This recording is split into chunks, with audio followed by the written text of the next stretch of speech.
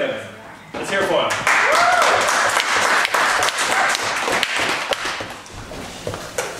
Alright, the first piece I have is called Cry Relief. It's self-explanatory, but you gotta go. Measure a man by his actions. Realize what he does in closed captions. With pistols and attitudes blasting, no man was meant to be everlasting. And a man's past lays out his future. Is that why it's so hard for me to smile?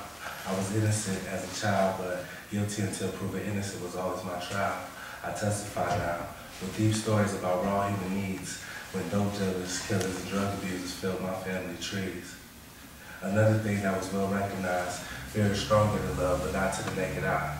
I'm in hell, so how do you expect me to act like an angel? When most of us 80 babies, women's crack substitute for food on the table.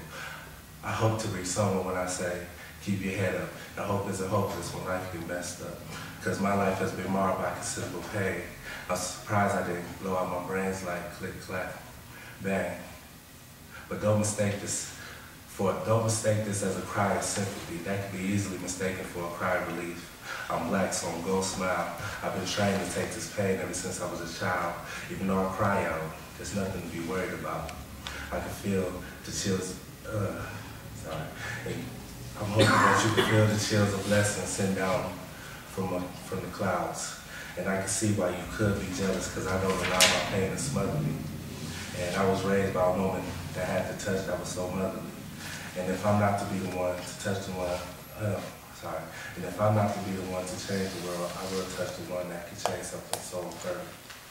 That was that.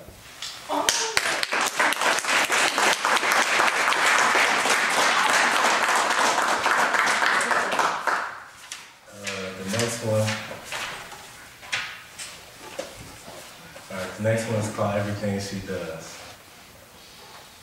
This was originally a collaboration with somebody in Michigan, but things didn't go through. I moved away, so I just improvised.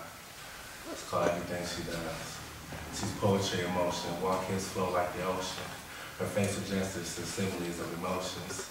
Everything she does is poetry, just not a rhyming couplets. Voices of heaven, we got her fine cut lips. And just as long as she stays with the similes, I'll stay caught for metaphors and analogies. There'll never be such a woman with such a style. And if we were real life, poetry would be our child. My pen rises, sets based upon her. She's my poetic mother nature. Spilling dewdrops of thoughts into my paper. Walking by me, leaving the breeze with the sweetest flavor. She's the perfect verse, the perfect metaphor. Perfect for my poetry, but am I perfect for her? I don't know, I really don't care. She's my poetic portrait. I just want her to stand right there. Stand still, the model for me. She's the key ingredient for my recipe. Everything she does is poetry.